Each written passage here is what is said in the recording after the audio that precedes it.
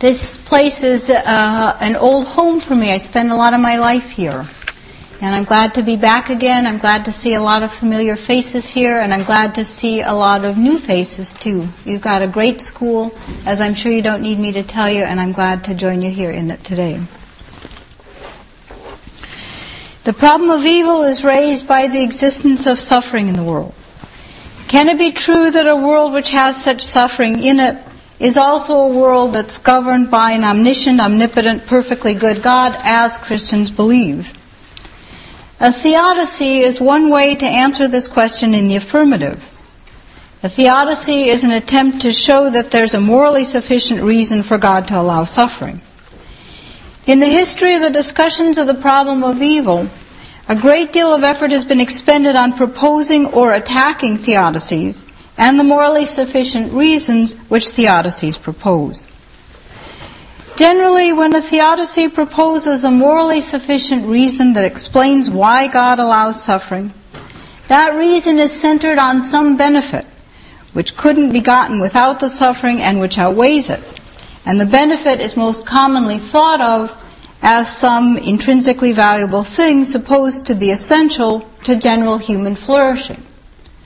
So, for example, the well-known theologian John Hick has proposed what has come to be called a soul-making theodicy. It justifies suffering as building the character of the sufferer, and by that means contributing to the flourishing of the sufferer. Or, to take another example, the well-known philosopher Richard Swinburne has argued that suffering contributes to the flourishing of sufferers because in suffering a person is useful to others. And being useful to others is, on his account, an important part of human flourishing.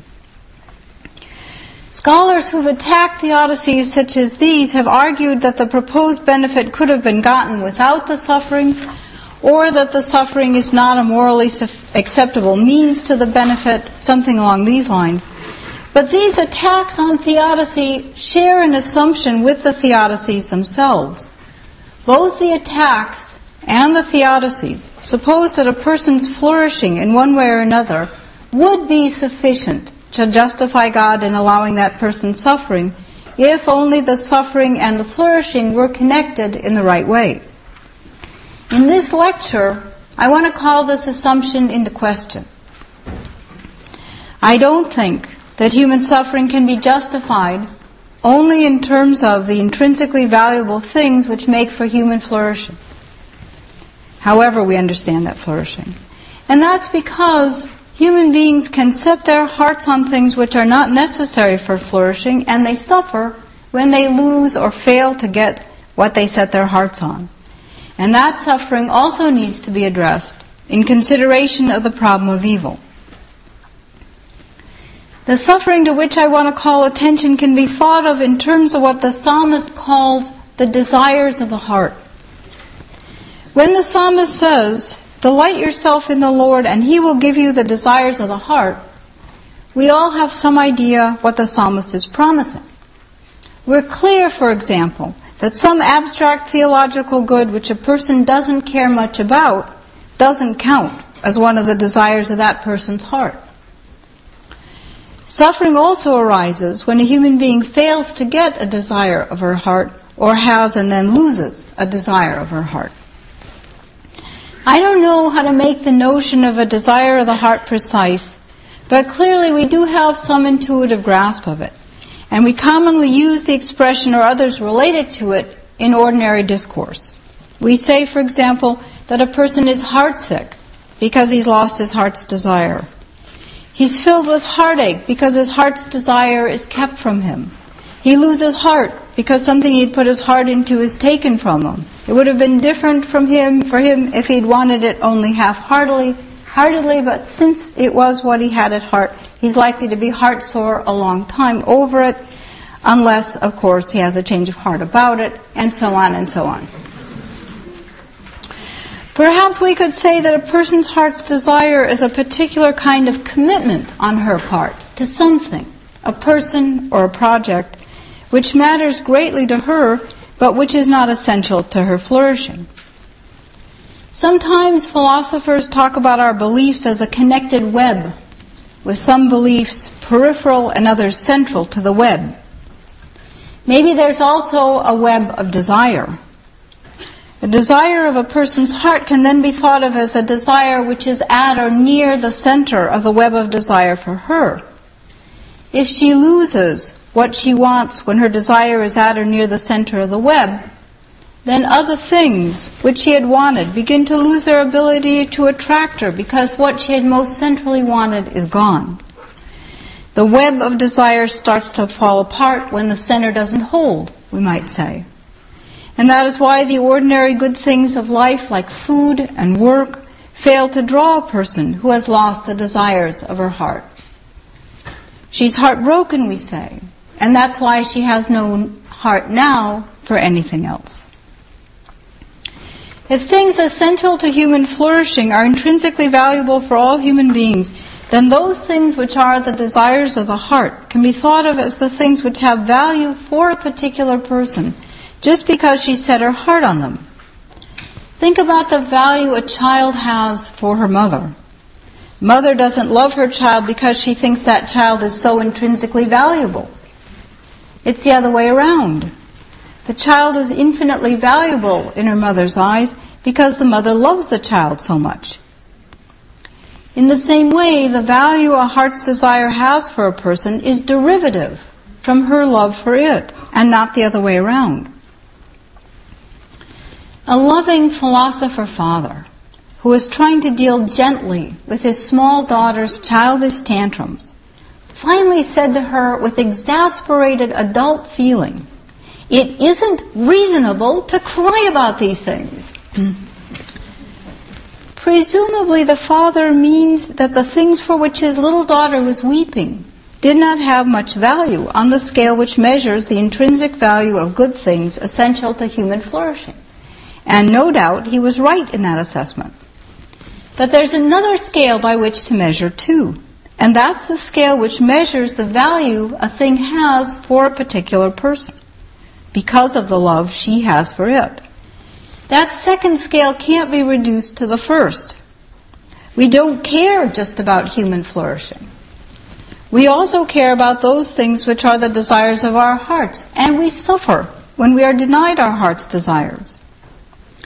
For my part, I would say that it is not reasonable to say to a weeping child that it's not reasonable for her to weep about the loss of something she had her heart set on.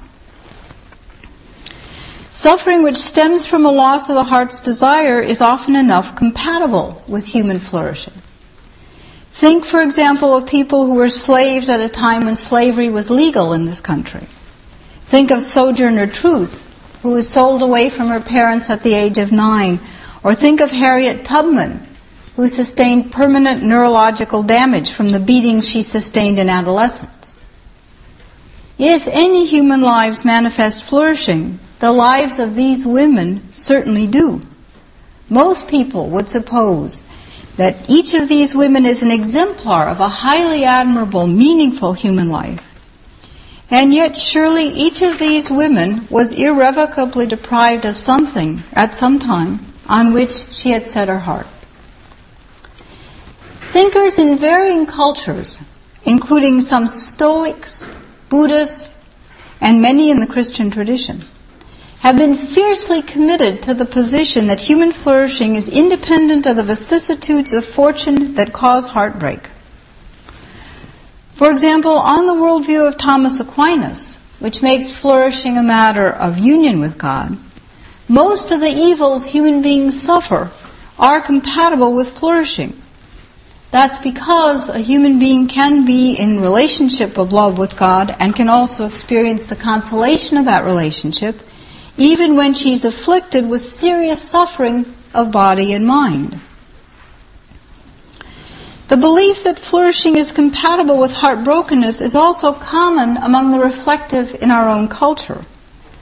So, for example, in a moving passage, born of his own long experience caring for and living with the severely disabled, Jean Vanier says about the disabled, and about himself too, he says this, it's on your handout. I won't cue you to the handout, I'll just expect you to use it. He says, We can only accept the pain in our lives if we discover our true self beneath all the masks and realize that if we are broken, we are also more beautiful than we ever dared to suspect. When we realize our brokenness, we do not have to fall into depression. Seeing our own brokenness and beauty allows us to recognize hidden under the brokenness and self-centeredness of others, their beauty, their value, and their sacredness. This discovery is a blessed moment, a moment of grace, and a moment of enlightenment that comes in a meeting with the God of love, who reveals to us that we are beloved, and so is everyone else. We can start to live the pain of loss and accept anguish because a new love and a new consciousness of self are being given to us. A particularly poignant example of this kind of view is given by John Hull in his memoir about his slow descent into blindness. Hull spends many pages documenting his powerful aversion to going blind and the great suffering caused him by the blindness that finally enveloped him. But then he recounts a religious experience he had while he was listening to music in a church. As he describes that experience, he summarizes his attitude toward his blindness in this passage. He says, "The thought keeps coming back to me. Could there be a strange way in which blindness is a dark, paradoxical gift? Does it offer a way of life, a purification, an economy?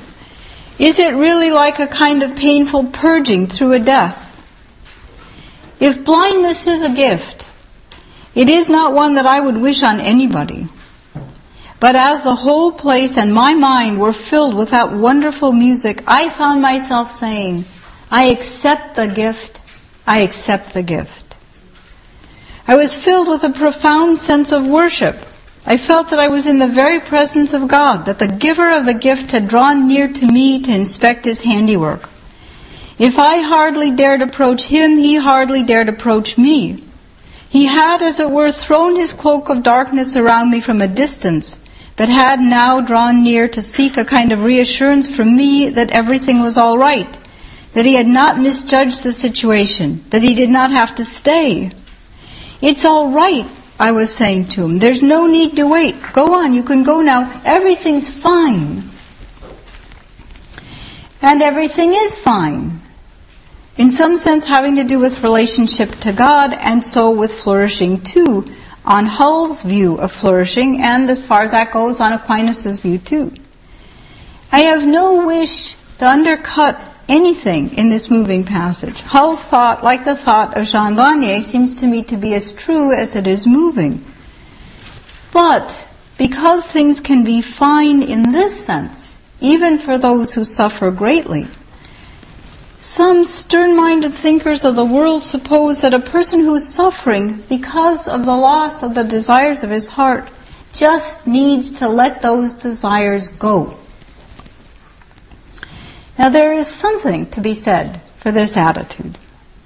Ordinarily, a parent's good is not impugned if the parent refuses to provide for the child anything, whatever, which the child sets its heart on.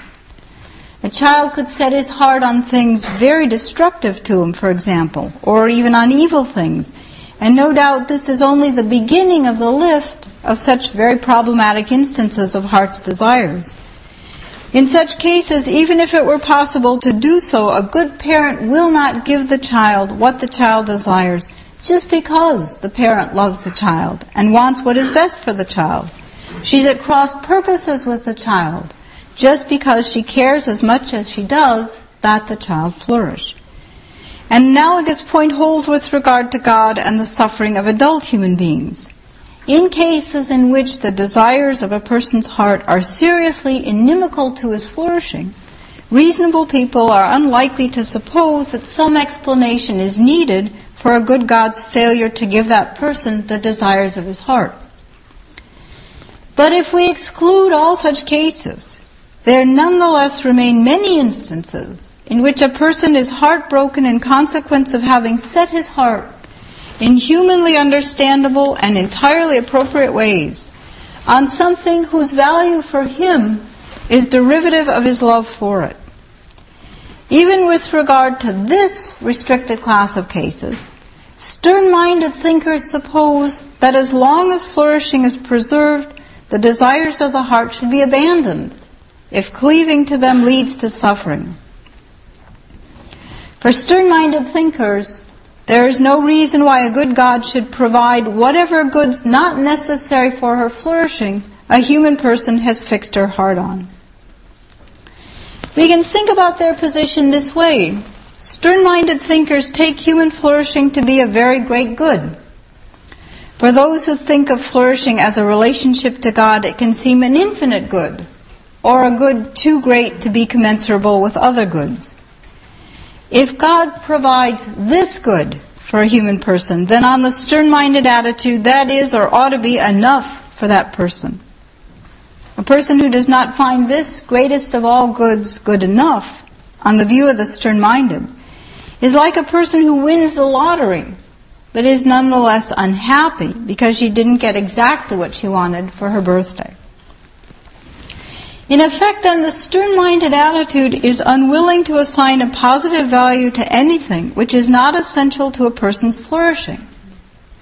Consequently, the stern-minded attitude is, at best, unwilling to accord any value to the desires of the heart, and at worst, eager to get rid of those desires themselves. A stern-minded attitude of this sort is persistent in the history of Christian thought from the patristic period onward. In its patristic form, it can be seen vividly in a story which the patristic author John Cassian tells about a monk named Pater Mutus. It's worth quoting at length the heart-rendingly horrible story which Cassian recounts with so much oblivious admiration. Here's what Cassian says. Pater Mutus's constant perseverance in his request to be admitted into the monastery finally induced the monks to receive him, along with his little son, who was about 8 years old. To test Pater Mutus, and to see if he would be more moved by family affection and the love of his own brood than by the obedience and mortification of Christ, which every monk should prefer to his love, the monks deliberately neglected the child, dressed him in rags, and even subjected the child to cuffs and slaps, which the father saw some of them inflict on the innocent for no reason, so that the father never saw his son, without the son's cheeks being marked by the signs of tears. Although he saw his child, being treated like this day after day before his eyes, the father's feelings remained firm and unmoving for the love of Christ. The superior of the monastery decided to test the father's strength of will still further. One day, when he noticed the child weeping, he pretended to be enraged at the child and ordered the father to pick up his son and throw him into the Nile. The father, as if the command had been given him by our Lord, at once ran and snatched up his son and carried him in his own arms to the riverbank to throw him in. The deed would have been done had not some of the brethren been stationed in advance to watch the riverbank carefully. As the child was thrown, they caught him. Thus they prevented the command, performed as it was by the father's obedience and devotion, from having any effect. Now Cassian plainly prizes Pater Mutus's actions and desires, but surely virtually all of us would find them chilling and reprehensible. What Cassian admires in Pater Mutus is in fact the determination with which Pater Mutus tries to eradicate in himself one of the most powerful and natural heart's desires, in the interest of focusing all his care solely on flourishing, spiritually understood. An attitude similar to Cassian's but less appalling can still be found more than a millennium later in some texts, but not others, of the work of Teresa of Avila. Writing to her sister nuns, Teresa says, "Oh, how desirable is the union with God's will. Happy the soul that has reached it. Such a soul will live tranquilly in this life and in the next as well. Nothing in earthly events afflicts it unless it finds itself in some danger of losing God. Neither sickness, nor poverty, nor death.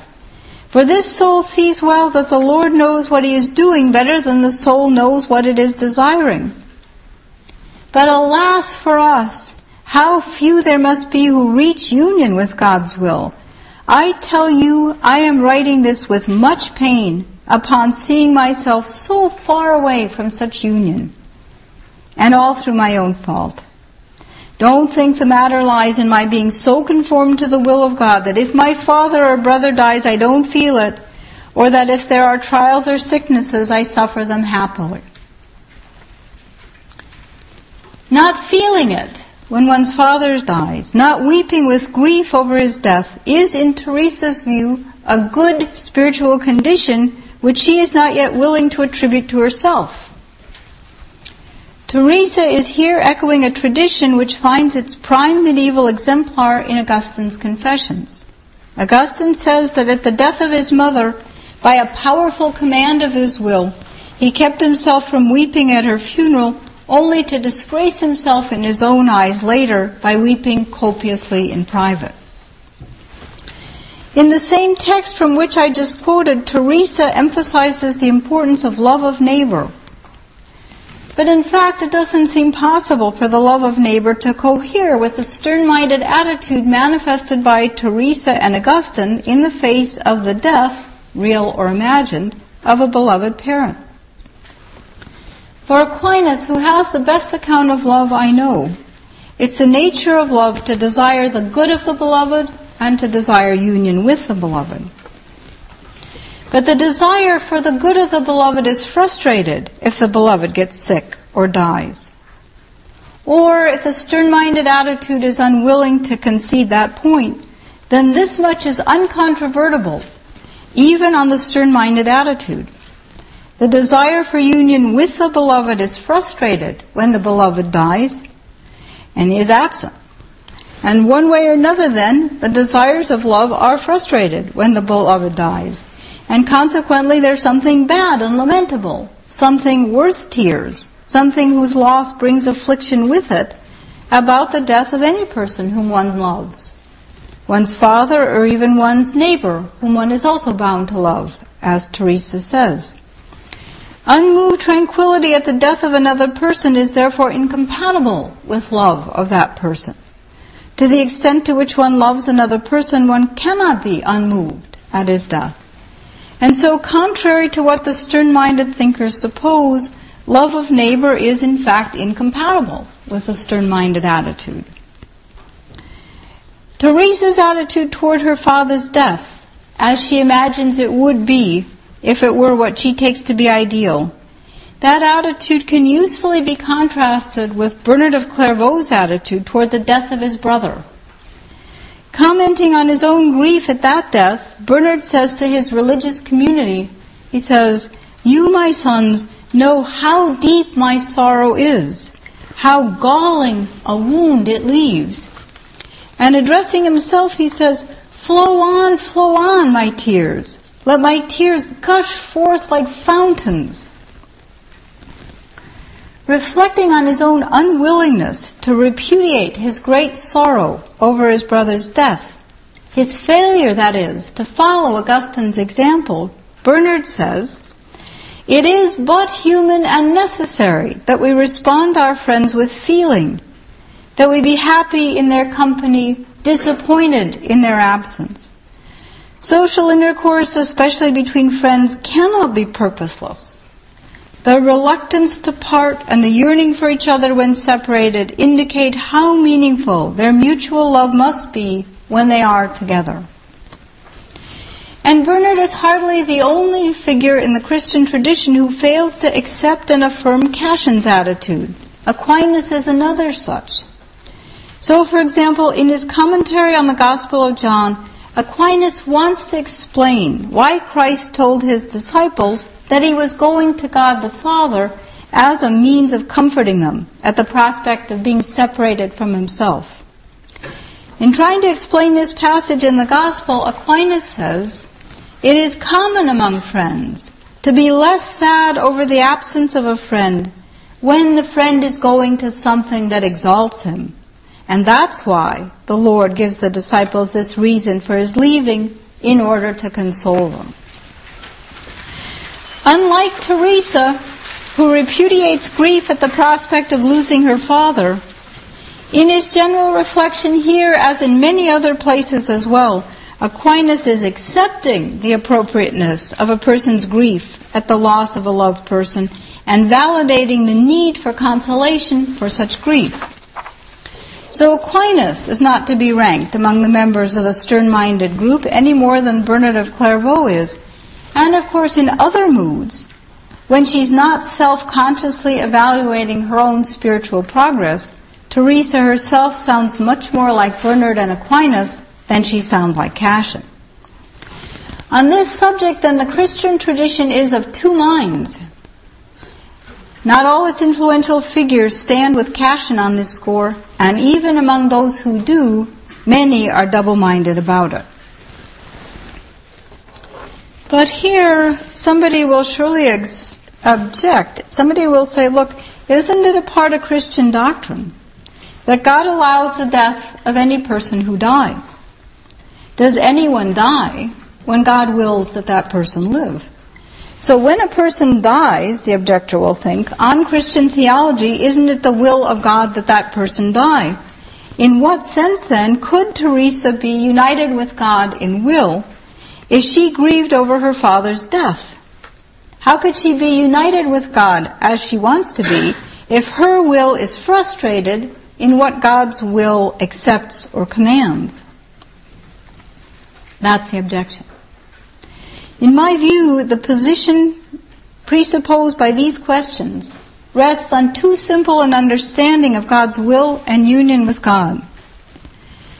To see why, assume with Christian theology and with Teresa that at death, Teresa's father is united with God in heaven. Then the death of Teresa's father has opposite effects for Teresa and for God. It unites Teresa's father permanently with God, but it keeps Teresa from union with her father, at least for the remainder of Teresa's earthly life. For this reason, love's desire for union with the beloved cannot be fulfilled in the same way for a human person as for God.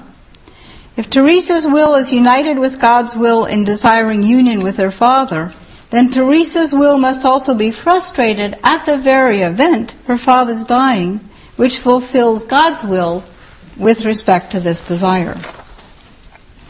Something analogous can also be said about the other desire of love, for the good of the beloved. If Teresa desires the good of her father, she can only desire what her own mind sees as that good.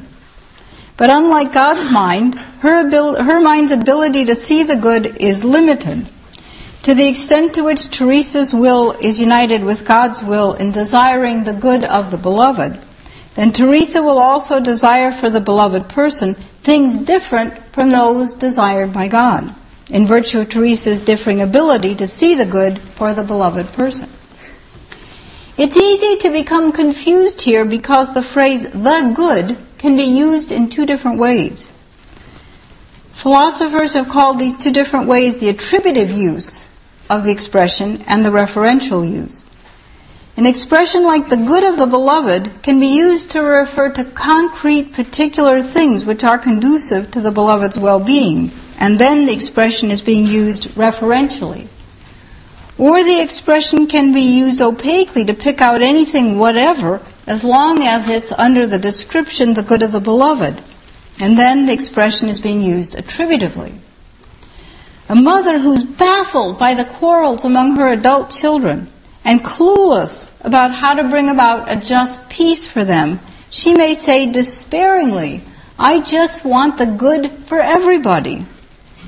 And she is then using the expression "the good" attributively with no idea at all of how to use it referentially.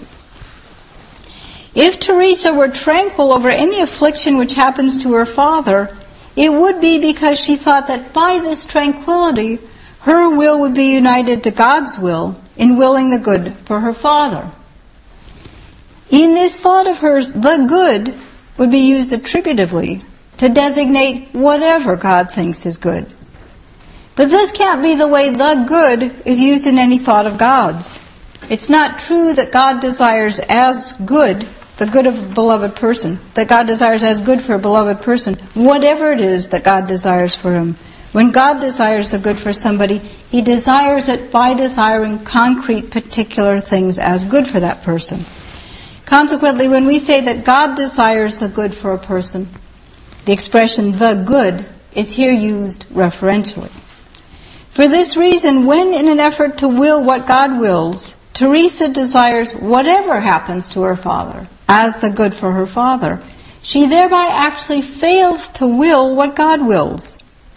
To be united with God in willing the good requires willing for the beloved, as God does, particular things which are in fact the good for the beloved, and doing so requires recognizing those things which constitute that good. Sometimes, as Plato teaches us, it's easier to see a point about the psyche by thinking first in larger terms about a whole society. We can see the point at issue here by thinking about what happened in China after the death of its ruler Mao Zedong. At that time, there were many factions competing for power. The Chinese called one of these groups the whatever faction, because the members of that group were committed to maintaining as true anything Mao said, whatever it was, and to maintaining as good anything Mao had commanded, whatever it was. In trying to desire whatever happens as good because God wills it, a person is, as it were, trying to be a part of a whatever faction for God. She's trying to maintain as good anything that happens, whatever it is, on the grounds that that is what God wills. By contrast, in his great lament over the death of his brother, Bernard of Clairvaux is willing to affirm both his passionate grief over the loss of his brother and his acceptance of God's allowing that death. Bernard says, "Shall I find fault with God's judgment because I wince from the pain? I have no wish to repudiate the decrees of God, nor do I question that judgment by which each of us has received his due." So Bernard grieves over this particular death as a bad thing, even while he accepts that God's allowing this bad thing is a good thing. Understanding the subtle but important difference in attitude between Teresa and Bernard on this score helps to elucidate an otherwise peculiar part of the book of Job. In the book of Job, God rebukes Job's comforters. God tells the comforters that they did not say of God the thing that is right, unlike God's servant Job, who did. But here's the peculiar part. What the comforters had said was that God is perfectly good and justified in allowing Job to suffer as he did. What Job had said, in bitterness, is that his suffering was bad and that God shouldn't have allowed it to happen. How is it that in the story, God says that Job was right in what he said and the comforters were wrong in what they said? In my view, the answer lies in seeing that the comforters took Job's suffering to be good just because, in their view, Job's suffering was willed by God. In effect, the comforters were, and wanted to be, part of the whatever faction of God. Job, by contrast, was intransigent in his refusal to be partisan in this way. And so, on the apparently paradoxical view of the book of Job, in opposing God, Job is more allied with God's will than the comforters are. And that's why, when in the story God comes to adjudicate, he sides with Job, who had opposed him, and not with the comforters who were trying to be God's partisans. I think the apparent paradox here can be resolved by considering the Thomistic distinction between God's antecedent and God's consequent will. Roughly put, for Aquinas, God's antecedent will is what God would have willed if things in the world had been up to God alone. God's consequent will is what God in fact wills, given what God's creatures will. God's consequent will is his will for the greatest good available in the circumstances, at least some of which are generated through creaturely free will. This distinction is one familiar to all of us, just not under those names, and it holds also for human beings. When you want to have a happy family dinner with your children around you at the table, you are operating with your antecedent will. When you send the 2-year-old to his room because he won't stop throwing his food on the floor, you're operating on your consequent will. On this distinction, whatever happens in the world happens only because it is in accordance with God's will. But that will is God's consequent will. God's consequent will, however, is different from his antecedent will, and many of the things which happen in the world are not in accordance with God's antecedent will. To try to be in accord with God's will by taking as acceptable, as unworthy of sorrow, everything that happens, is to confuse the consequent will of God with the antecedent will. It's to accept as intrinsically good even those things which God wills only in his consequent will. But the distinction between God's antecedent and consequent will is meant to help us understand that God does not will as intrinsically good everything he wills. What he wills in his consequent will might be only what is the best available in the circumstances, and the best available in the circumstances might be only the lesser of two evils.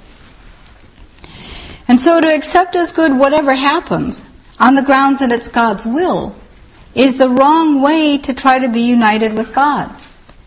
One can desire as intrinsically good what one's own mind takes to be intrinsically good in the circumstances, or one can desire as intrinsically good whatever happens on the grounds that it's God's will.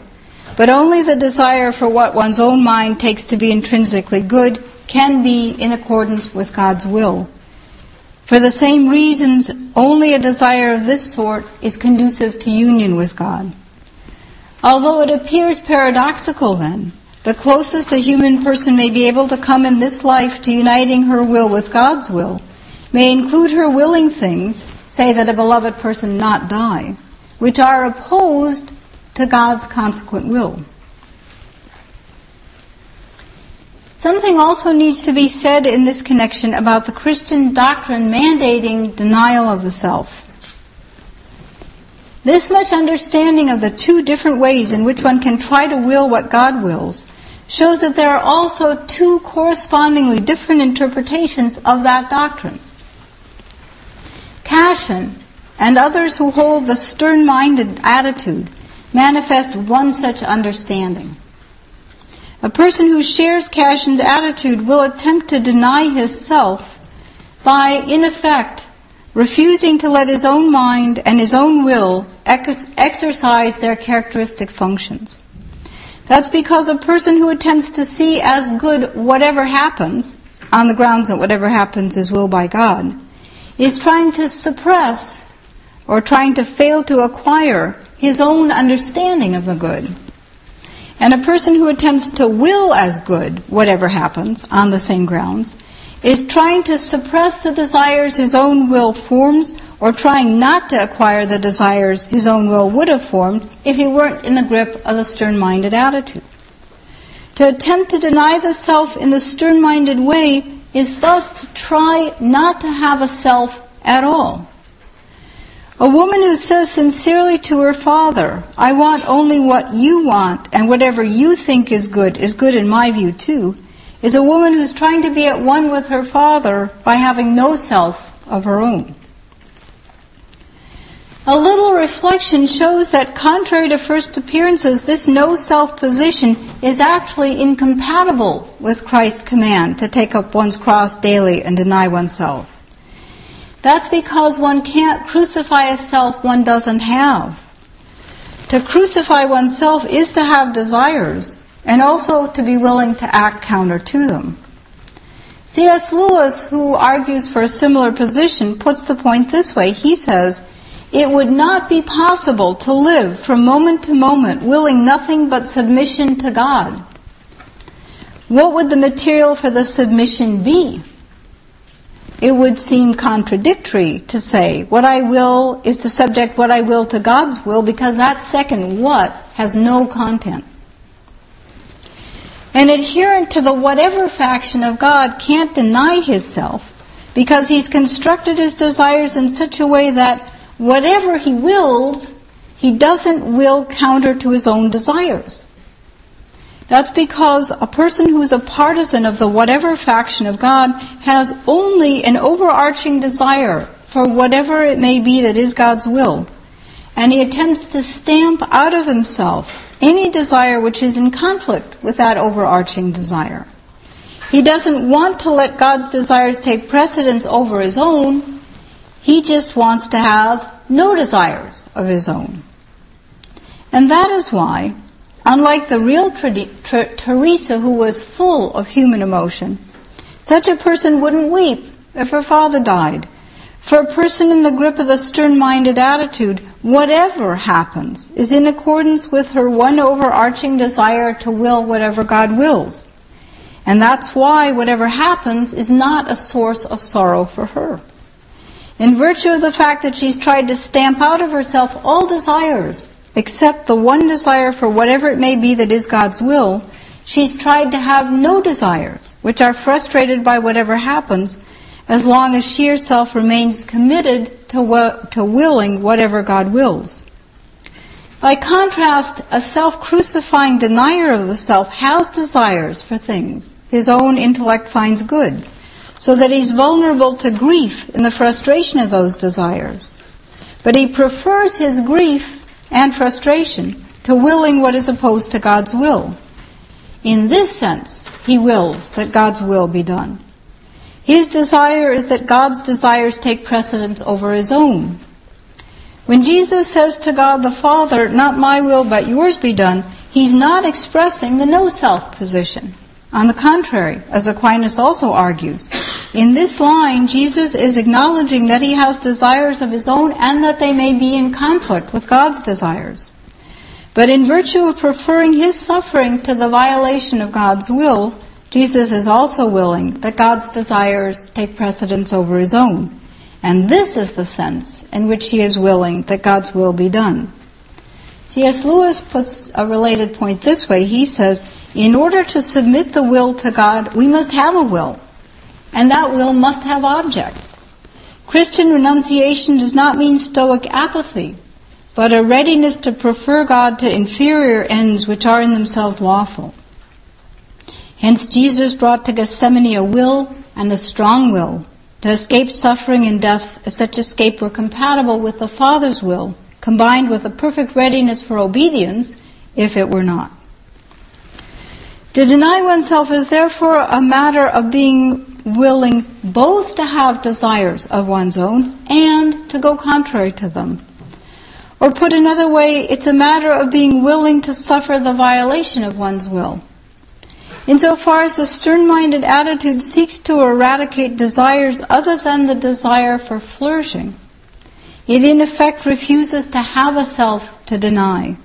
And so it's more aptly characterized as an extreme attempt to avoid suffering rather than as a self-denial. So for all these reasons, I think the stern-minded attitude is to be repudiated. Whatever its antiquity and ancestry, many in the Christian tradition, including Aquinas, do not accept it. And in my view, they do well to reject it. It's an unpalatable position, even from the point of view of an ascetically minded Christianity. It underlies the repellent and lamentable mindset exemplified in Cashin's story. It's also incompatible with the love of one's neighbor and consequently incompatible with the love of God too. Contrary to what the stern-minded attitude thinks, there are things worth desiring other than the intrinsically valuable things necessary for human flourishing, and the desires for these things should not be suppressed. In fact, as Cashin's story of Patermudus makes plain, the attempt to stamp out the desires of the heart does not lead to human excellence, as Cashin thought it did. It leads to a kind of inhuman willingness to murder one's own child in the service of a confused and reprehensible attempt at self-denial. There is an apparent paradox here, however. As I introduce the phrase, the desires of the heart are desires which are central to a person's web of desires, but their objects are not essential to a person's flourishing. On the face of it, then, losing the objects of such desires or giving up those desires themselves is compatible with a person's flourishing.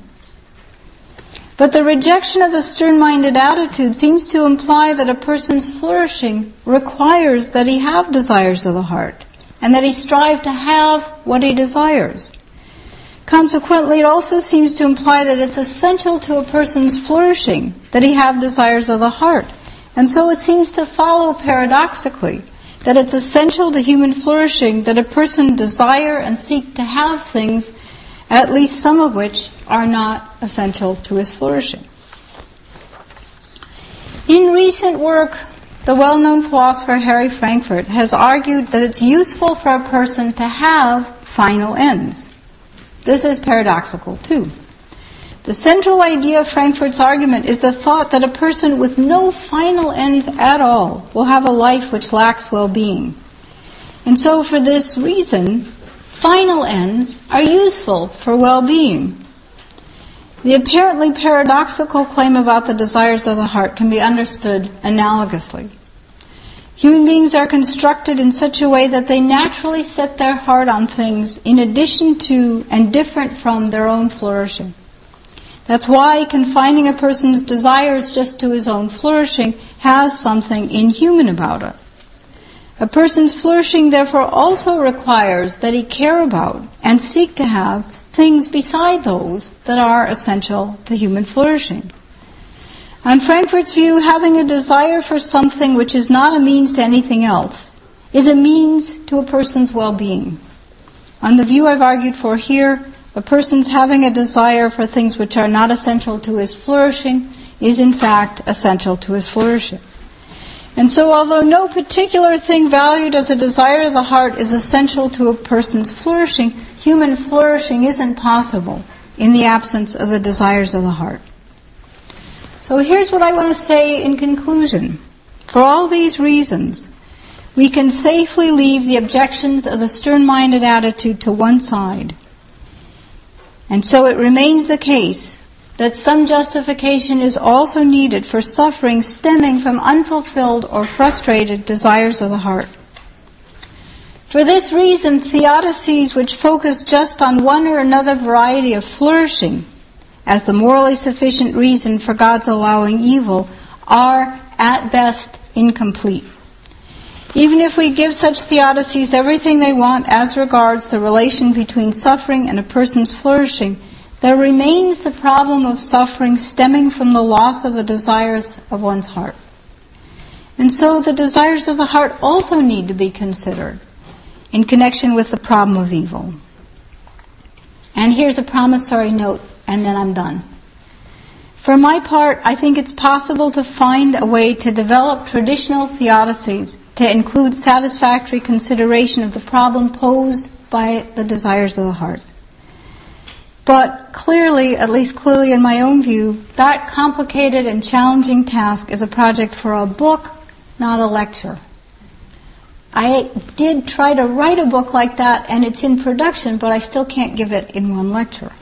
So for today, it's enough for me to have shown you something about the nature of the desires of the heart and to show their importance for human flourishing. So I want to finish just by reminding us of the psalmist's promise, which has got to be part of the story of any successful theodicy in my view. Here's the psalmist's promise: delight yourself in the Lord, and He will give you the desires of your heart. And I'm done. Thanks.